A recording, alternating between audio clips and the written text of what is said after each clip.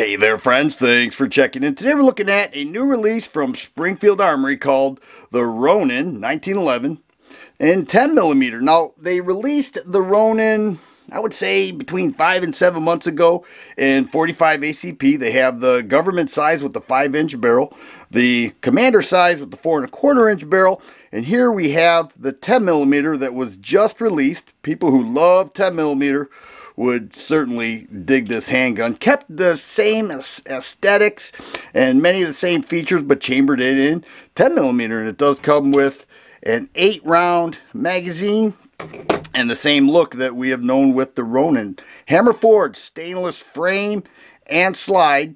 A stainless frame matte finish slide, all hammer forged. You can see that the top of the slide has more of a matte black finish, cuts down on the glare if shooting in the sunlight, and a beautiful look to it.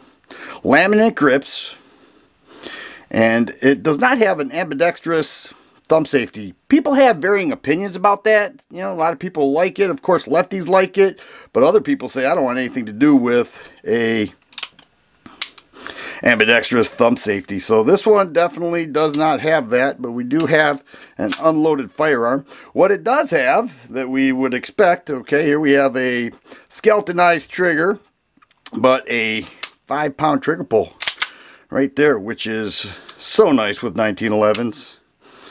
And that's what keeps you on target. Front serrations, fiber optic front sight, and an all-metal 2-dot serrated black 2-dot rear sight. They call this a tactical sight because it has that ledge there. You could charge it off of a belt buckle, a boot, a table, whatever you needed to. Put it right there and charge the gun if your weak side hand is rendered useless for any reason, or injured or anything else. But check that out.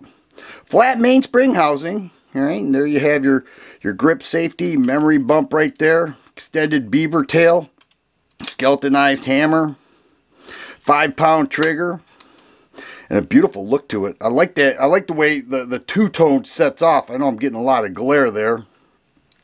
But it also has a GI style guide rod. What that is a partial length guide rod.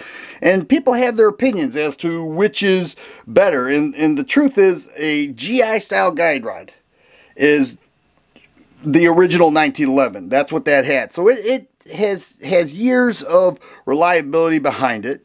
But then they have the full length guide rods that many people know. Many companies are making 1911s with a full length guide rod. One thing you'll notice is that the full length guide rod, that cap that goes over the recoil spring, is hollowed out so that the guide rod can be seen. Okay, and go through. You charge the slide like that. Over here you won't see that at all. Okay, and we'll lock that back there. You won't see a guide rod there. Now if you look at the cap there, that is serrated black. Alright, but the GI style guide rod goes about this big. And some people will have their preferences. I will say that I have not noticed with any 1911 that I've shot a difference between the full length guide rod or the GI guide rod, and I have both. Alright, here's another full-length guide rod in the 1911. Both these are 45, and then over here we've got 10mm, which I'm having trouble finding ammo for. But I'm going to get this to the range, and I can't wait. It's a beautiful looking gun.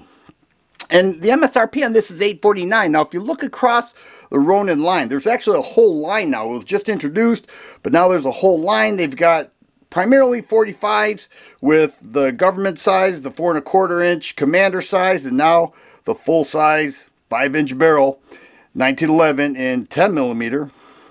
Laminate grips, they call that the cross cannon grip, insignia consistent with the Springfield line. Nice engraving there.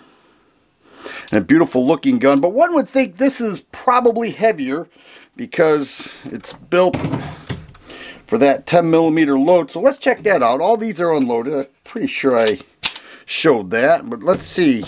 The unloaded weight, we're looking at 2 pounds 7 1/8 ounce. Let's see, here's one in 45. All right, go ahead, show clear there. And that's actually about 2 ounces heavier in 45. So we're not seeing a great variance there. How about this one? Also in 45. This one's actually chambered in 45 Super as well. 2 pounds 6 3/8 ounces, so a little bit lighter. So it's not any heavier. The specs themselves are the same. So if you have a 1911 form-fit holster, whether leather or Kydex, it'll work just fine with this 10mm model. And it is a beauty. I think it's very sharp looking and a very nice sight picture as well. Now, the one thing that I've been studying up quite a bit on, and I've been thinking a lot about this, as we enter the winter months, many of us are already in the winter months where we have the winter jackets on. You know, just about my whole CCW lifestyle, I've been stuffing guns in my pants. Why not use outside the waistband holsters and with something like this? You know, here we have a chance to carry more comfortably outside the waistband. We already have cover with the winter jackets, and you can use a full-size handgun like this, you know, 2 pounds 7 1/4 ounce or whatever, and still be comfortable. I already have a holster being made up for this, multi-holsters, and I'm looking forward to it, and I'm going to give it a try. All these people say I carry 1911s, and I was never that guy until now. I'm going to take this to the range, get some good range time, make sure it shoots the way I think it's going to shoot, and I have a good feeling it's going to be great, and I'm going to carry it for the experience of carrying a 1911, and I think it's going to be great. I think it's going to be fun, and I think this range time is going to be a blast if I can get the ammo. I need to do that, and I'll take you guys along to show you how it works. If you like videos like this, please subscribe and share. I always appreciate the thumbs up button. Thanks for watching, and you guys be safe.